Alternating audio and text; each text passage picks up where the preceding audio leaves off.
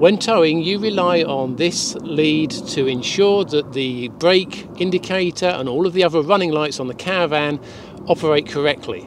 But it can actually get damaged. So in this video, I'm going to show you how to avoid it dragging on the ground and getting damaged, and also in the case that it does get damaged like that, how to repair it in an emergency.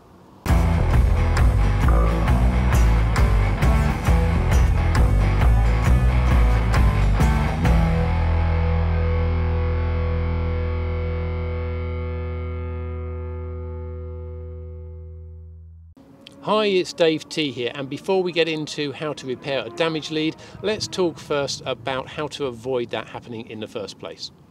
Because the connection between the caravan and the tow vehicle flexes, then you do need to have slack in the cable. And this slack is taken up when you turn one direction and increased when you turn in the other direction.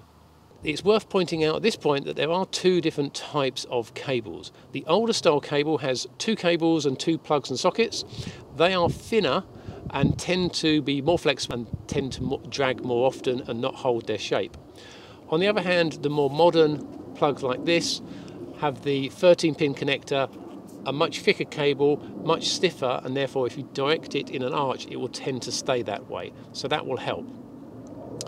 The second way of avoiding this issue is to actually tie the cable in some way so that it encourages that arch to go up. Now that can be by putting a loose piece of string or something around the cable and the jockey wheel, for example, just to get it heading in the right direction so that it's going to go up and over rather than down and under that way. But what you must do is ensure that there's still enough slack that should you make a sharp turn in the direction away from the socket, then there's sufficient slack to still be able to reach. Otherwise you'll find you're having other problems if you tie it too securely. So I'd recommend anything you do should be enough to hold it, but not enough so that if it's under tremendous strain it doesn't give way. So with that said about how to try and avoid this happening, let's look at how you can actually repair it if it does get dragged along the ground. But before I do that, I need to find myself a damaged cable.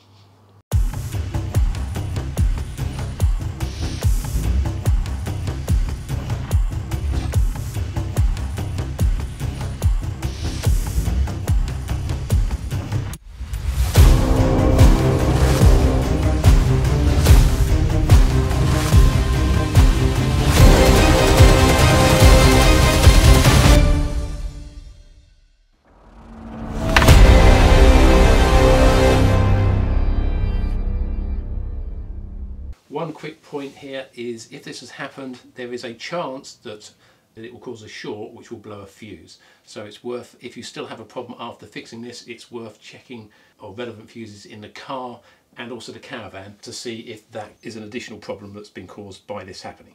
I'm doing this on a bench because it's more convenient, especially for filming.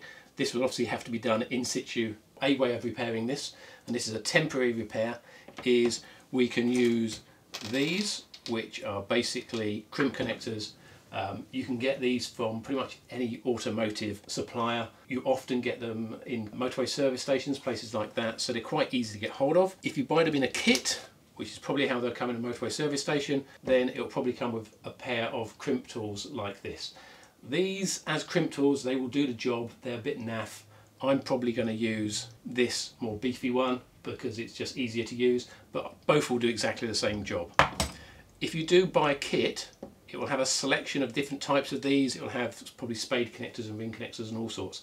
The problem with that is you may find you don't get many of the straight through connectors. So these are just straight through. A wire goes in one side and the other side, as you'll see, to connect it up. You may not get many of those if you buy a kit. So you may need to buy some extra of the straight throughs. Depending on how many cores are actually damaged, you'll need one of these for each core. You could technically do it with two connectors.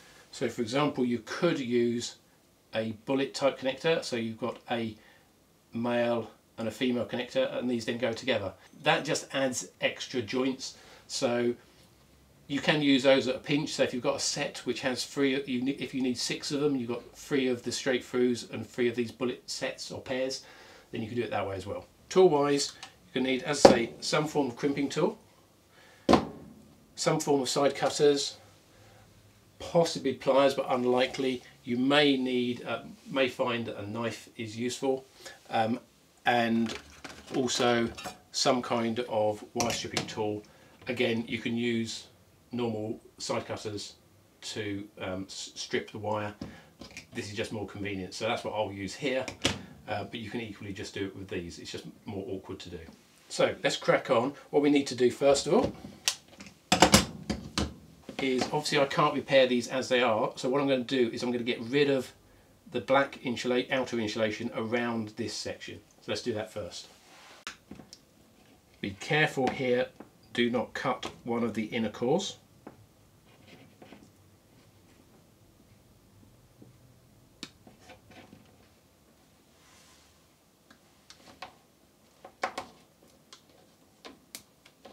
Okay, so now we've separated off the outer sheath, so you can see we've just got the cores inside. So what I'll do is I'm going to pull these back a bit further. Again, very careful not to cut the inner cores. You can do that with a knife, but be very careful because you're far more likely to cut the inner cores.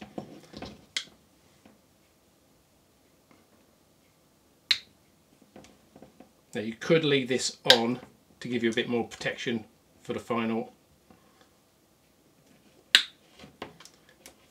finished joint. I'm going to move it out of the way mainly for filming purposes so you can see what's going on. Same on the other side.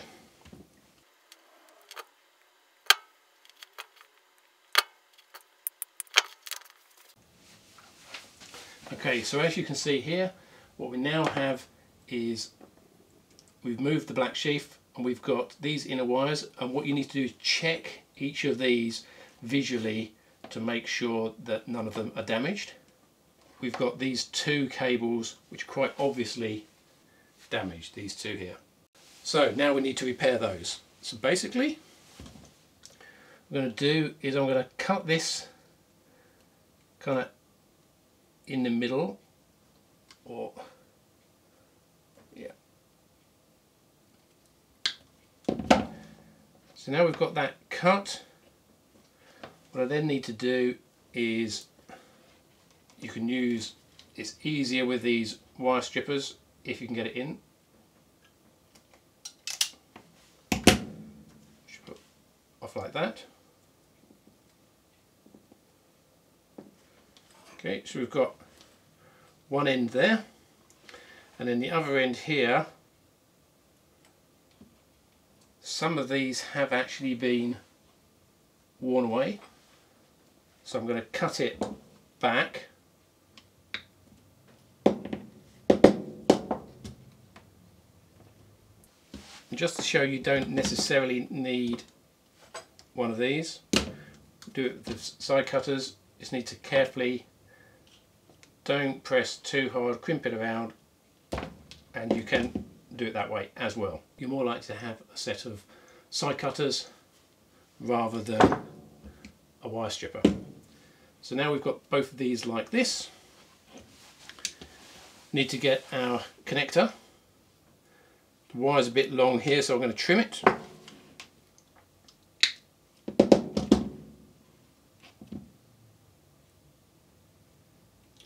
And what I'll then do is crimp it.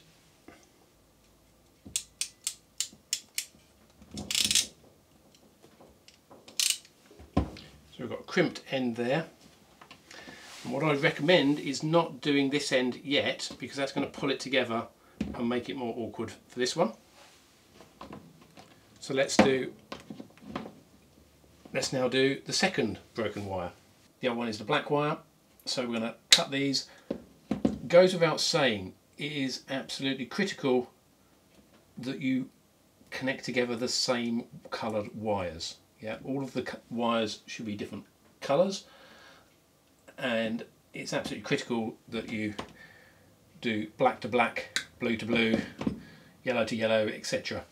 Do not mix them up, so make sure you double check that. So just trim that off to cut that a little bit shorter. If you feel resistance, just kind of like twist it slightly, and that tends to help it go on. I'll do this using the other more common style of these. As I say, these aren't as good obviously as the other ones I was using. you just basically want to squeeze that on these ones. Within reason, squeeze it as hard as you can. Give it a tug, make sure that's connected. So that's all fine.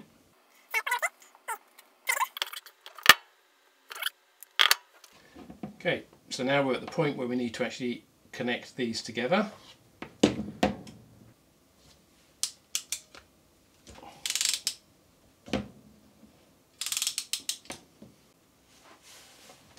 So the final one in this case, as I say, because I did this by test one, I haven't ground all the way through, there's just 2 wires. You could find there's many more wires, but either way the same principle applies. It's just going to take you longer to do it.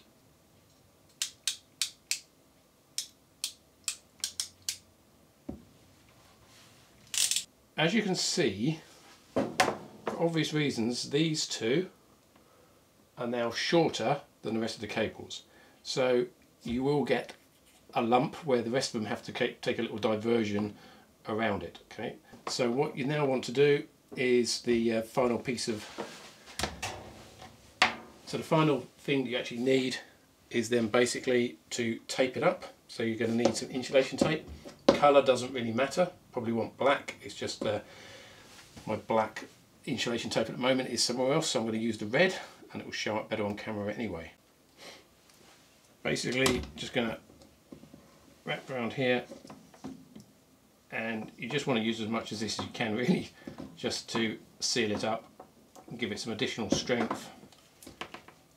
So this is not particularly elegant, it's not or shouldn't be a long-term solution, but it's something which will get you running if you can't get the caravan to an actual garage or somewhere where that's going to be able to actually do a proper repair. Because the proper way to repair this is obviously going to be to take the wire out entirely and run a new piece of 7 or 13 core whatever cable into the plug that goes into the back of the van and back all the way into the board that receives it in the caravan. Okay, so ideally you want to replace this cable entirely, and that's probably something you want to get a caravan engineer or dealership or whatever to do for you. But if you're stuck and need to stay on the road legally, this will enable you to connect it so that your lights and everything else are working. And as I say, all of the tools here, so the pliers, crimp connectors, basic crimping tool, all of that sort of stuff is very easy to get hold of at most garages, certainly anything like Halfords or anywhere similar, even supermarkets. I've seen supermarkets sell kits like this. So that's one way to keep yourself on the road and legal in terms of lights and so on, but it's a temporary fix. Get it repaired correctly as soon as you can.